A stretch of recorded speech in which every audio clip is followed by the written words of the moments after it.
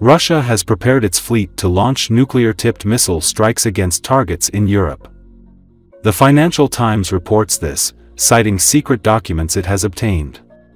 They say that the Russian fleet is trained to fire nuclear-tipped missiles at targets deep in Europe in the event of a potential conflict with NATO. Even before Russia launched a full-scale invasion of Ukraine, the military provided NATO officers with maps of likely targets, some as far away as the west coast of France and Barrow-in-Furness in the UK. The documents show how Russia envisioned a conflict with the West and planned a series of overwhelming strikes against Western Europe. The secret documents, compiled between 2008 and 2014, include a list of targets for missiles that could carry both conventional warheads and tactical nuclear weapons. Russia has retained the ability to deploy nuclear weapons on surface ships, which experts say carry significant additional risks of escalation or accidents. The documents also note that the Navy's high maneuverability allows it to carry out sudden and preemptive strikes and massive missile strikes from multiple directions. Nuclear weapons are generally intended to be used in combination with other weapons to achieve Russia's goals, the documents say. The publication notes that the documents were provided by Western sources.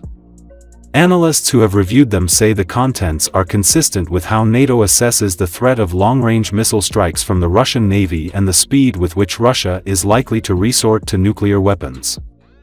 The publication notes that the maps were made more for presentation purposes than for operational use. They depict 32 NATO targets in Europe. The Baltic Fleet's targets are located mainly in Norway and Germany, including the naval base in Bergen, as well as radar stations and special forces facilities. The Northern Fleet is expected to hit defense industry sites such as the submarine yard at Barrow-in-Furness in northwest Britain. At the same time, former NATO official William Alberk, who now works at the Stimson Center, said that this sample is only a small part of the hundreds, if not thousands, of targets mapped across Europe. Russia's ability to strike across Europe means targets across the continent will be at risk once the Russian military engages NATO forces in the Baltics and Poland, analysts and former military officials say. Their concept of war is total war. They see these things as potentially victorious weapons. They will want to use them, and they will want to use them fairly quickly, said Jeffrey Lewis, a professor at the Middlebury Institute of International Studies in Monterey. Tactical nuclear weapons have a shorter range and are less destructive than the large strategic ones intended to attack the United States. However, they can still release significantly more energy than those dropped on Nagasaki and Hiroshima in 1945.